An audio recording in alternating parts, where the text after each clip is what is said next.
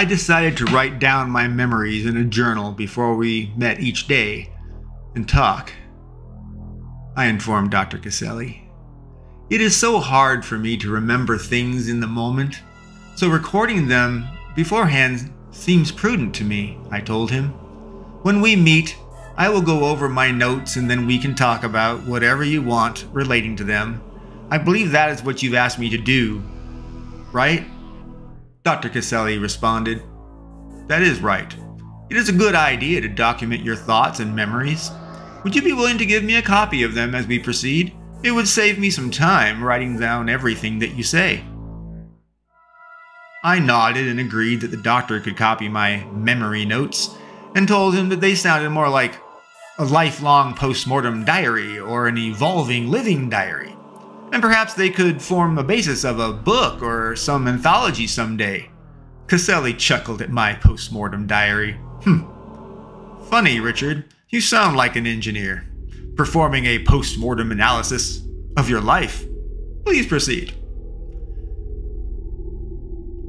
Doctor, I also think my memory notes may be therapeutic for me.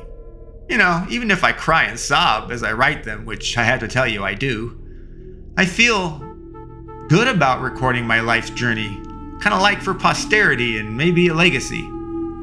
Maybe they can be made into a television series or a movie I have imagined for myself, and my life's quest will conclude with making humankind better after all. Well, why not hope for storytellers to appreciate my life and the tale of hell difficulty enough that they might want to retell it themselves, maybe in their own words, maybe across other art forms and mediums. I don't know. The future's unknown. Of course, I imagined revealing my hope for influencing people's perspectives to Dr. Caselli, even if it was for good and hubris, maybe, to think that I could make a difference in the world that had turned against me so aggressively. But I feared Caselli might think instead that I was just a conceited a-hole, potential sociopath, and hold everything I said further against me. I already said enough, I think, so I shut up. In between the sessions, I attempted to recall my memories spanning birth to childhood to young adult and beyond. I thought it was important to explain the challenges that I had faced in doing so. While I typed my memories so they would be ready the next day to discuss with Dr. Caselli and his gang of shrinks, I found myself frequently confused. I would write an idea and think of another idea, usually related in some tangential way to the current idea. If I did not stop immediately and write down the new idea, I would forget it within 5 to 15 seconds. But after writing the new idea down, I usually lost focus on the prior idea that I was writing. And so, I had to reread the prior section to remember what I had been writing before the new idea appeared, disrupting that idea. If no idea ever emerged, I was able to make some progress on the current memory. But if another new memory emerged, the entire document became confused because I had to document the new idea in the whole loop, almost like it was a recursive, endless loop. So it was very difficult for me to actually get a single idea down, clearly with a beginning and an end. Throughout my life, I have metaphorically put unpleasant or terrible experiences into bottles and sealed them and placed them high up on an out-of-sight shelf in the back of my mind. The idea was to not forget, so they were there to learn from, but also to suppress any negative emotions or feelings so that I would not be held back or limited by them. That way, knowledge was useful, never destructive. As I recall ancient memories, some of my memory bottle seals have been opened. Some have even broken. The result is that I cry. Tears flow, sobs come out. I do not know how or why it is now happening to me. I have controlled them with my bottles forever, for my entire life. As my mind degenerates, so does my emotional control. I suffer severe emotional lability. Remembering things hurts. My brain recoils at the exposure of long-buried horrors and nightmares.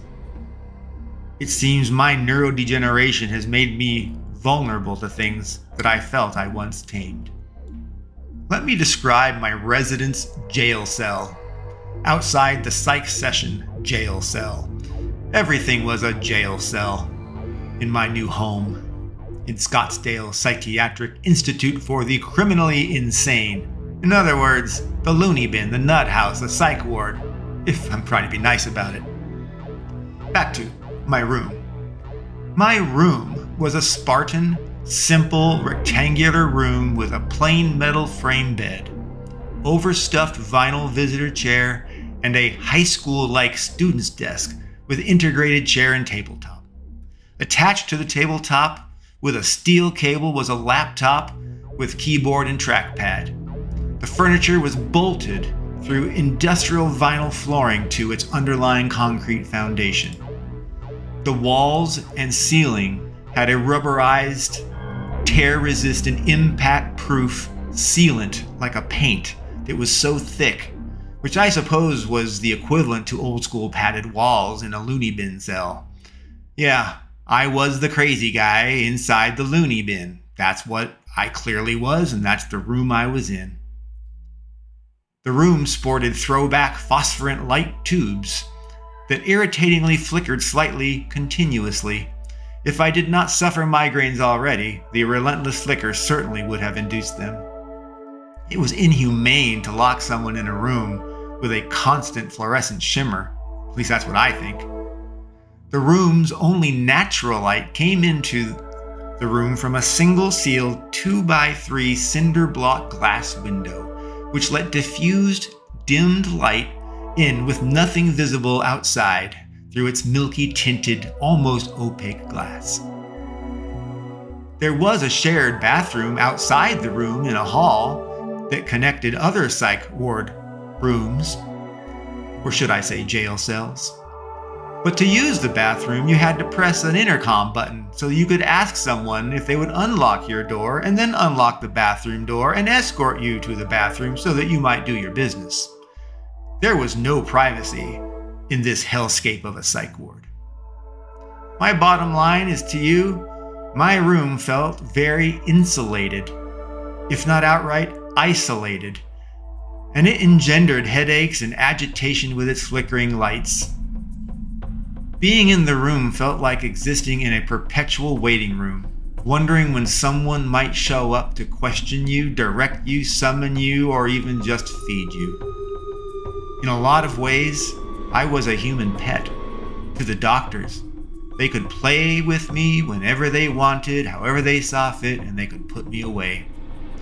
Worse, I was in a zoo, and the psychiatrists were going to decide what they're going to do with me. Either way, I was a captive, and I was awaiting the attention of these mighty psychiatrist masters of mine. There was a tablet with a stylus available on request for artistic expression and entertainment, mostly to draw pictures and handwrite things. It was a doodle and an art pastime distractor.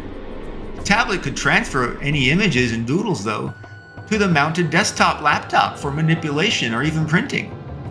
A printer was available upon request as well for a short amount of time to temporarily grant access so you could print over the network to a printer. It was great.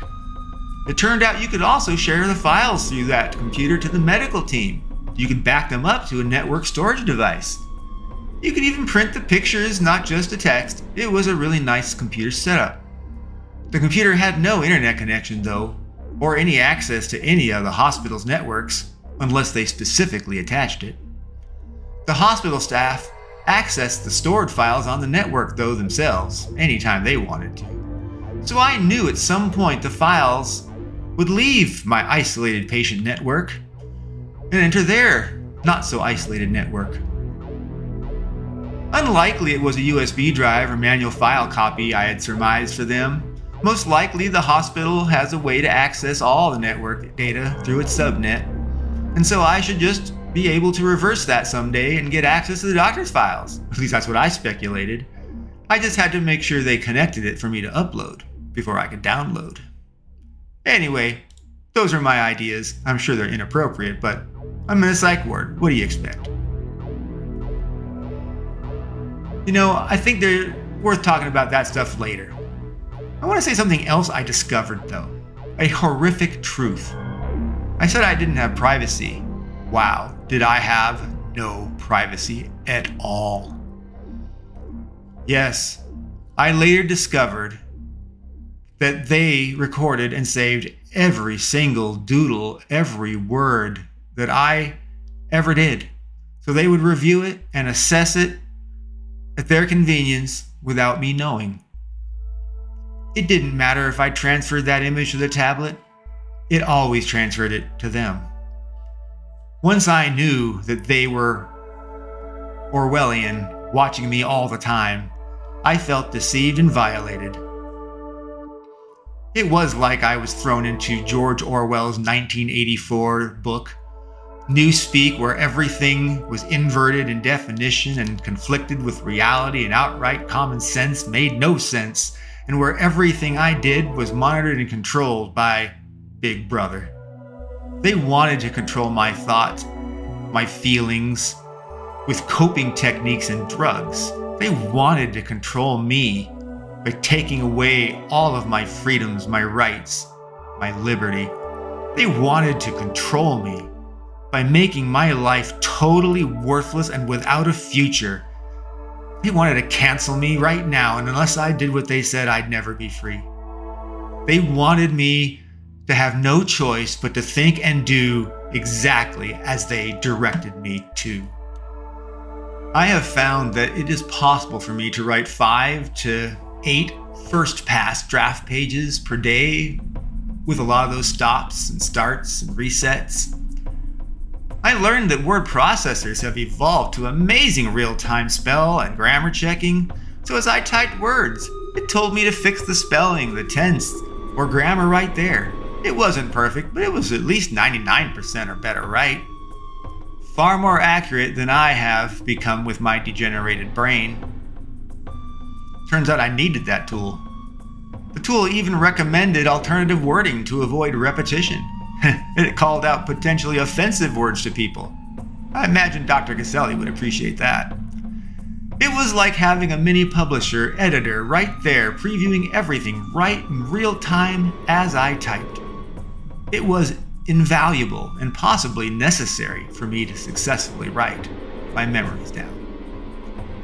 I tried to think of times in my life that had a story or a nugget worth talking about, to have a starting point, maybe something of interest. The approach worked out pretty well because it gave me a starting place with a broad idea, like how I became a hacker. Other techniques to remember things included seeking out memorabilia and artifacts from my career or childhood, trophies, photos, cards, emails. They worked the best by giving strong memory stimulus through powerful moments in my life, reinforced with something that at one time was physical. All I had to do was remember these things, and so much more unraveled that I could discover and remember other things. Once I had a core idea, it felt like it was a major tree branch, extending off the side of my brain like a big trunk. A trunk of knowledge. As I remembered things, it was like traversing smaller branches off that big main branch of knowledge. And from there, tree branch leaves represented smaller, detailed memories that previously I could not remember until I had traversed that big trunk out across that big branch until I got to those memory leaves. Writing my own memories has been a different journey in itself than just writing a story, because of my inability to remember, my inability to process things well. The idea that I can't even maintain concurrent ideas and tasks is overwhelming, and that makes it especially hard to write down memories. My solution to these difficulties is just to take the time that I need to think and write and take notes and write some more and maybe edit and do it again. I afford myself the right to forget sections and even misremember some things in hopes that I will recall the full and accurate details shortly later and correctly, and then I can go back and remedy the mistakes. It is and was important for me to get the stuff down, and then I can organize, refine, and polish it. It was obvious, though, that I no longer have the ability to just remember events in my life without external prompting or recollection triggers or artifacts. I needed help to remember my own life story. I found myself looking at photos from my home of a glory wall with framed copies of my games, awards, and the like that I had received throughout my life. I likewise reviewed my resume and LinkedIn for career social media, and I searched the internet. Oh, and I did search the internet a lot. In the end, I am proud of how much I was able to recall so that I could write my autobiographical memories in hell difficulty. Even if it took me so very long to remember and write it, I believe it's worth it. I'm glad I did it. Another hard thing to describe for me is how my brain reacts to its recognizing its own short-circuit failures to process anything. As an example, when I lose track of what I am doing or forget a topic I was thinking about, I feel so bad about myself. My anxiety flares up, and sometimes it goes so far through the roof where I must just go lay down just to calm down. And anyone who dares to disturb me when I am calming down is unfortunately greeted with a raging Richard. Yeah, it's third person because I don't rage like that, but this Richard does. It's like a dog that has his food taken. He just kind of goes crazy. I likewise end up feeling similarly bad and anxiety-laden following a PBA crying episode, or any emotional ability outburst. When these brain failures happen, I experience a kind of pain. It is not physical or emotional pain. It is like a resonating tone, not literally an audible tone in my head, but it's a thing that permeates all thinking, all thought. It feels like a pressure in my forehead, on and within my ears, on and within my temples, on my neck, down my shoulders, through my arms and hands. It can extend to my thighs and calves, even to my feet and toes in extreme situations. And all of this is not physical. It is phantom, like a phantom psychological tormenting pain. I cannot describe how phantom psychological pain feels. It's just something that you experience. I can only attempt to describe similarities with other emotions and feelings. The phantom psychological pain feels like my mind is experiencing fingernails scraping across a chalkboard with no end in sight. It's a perpetual scratch. No escape, just time to hope you can soothe and recover, if it will just relent. And I worry every time, will it stop? Is this time forever? My anxiety, of course, goes through the roof, and it probably worsens it even more. The phantom pain manifests often in three extreme ways. Itches emerge everywhere, sporadically across my body, and scratching them rarely relieves them. They just move. It is a scratch and scrape myself to distract until it is enough and it stops, often resulting in broken skin. It's the only hope I have sometimes to put an end to the torment. Or headaches and migraines that follow any slight injury or emotional stress. The headaches can leave me in the hospital, they're so bad. And the last, overwhelming anxiety and a sense of oppression and threat. There's nothing that can be escaped. It's catastrophe. So imagine, not only are brain systems not working right, but but I have an internal freak-out system that is on overdrive. It does that over all failures, all physical pain, anything that is upsetting, and I can't control the freakouts, they control me. I am glad to write down my memories, and I share them because I fear one day even these memories will have been stolen from me as my mind decays and dies. Despite how hard it is to keep writing, I will push myself to do so. I intend to keep going because my waning memories may be lost irrecoverably someday, and so I need to write them down now before they are forgotten to history. Perhaps I will read my own story someday and wonder who that man was and how did he accomplish so much. How was he such a good person?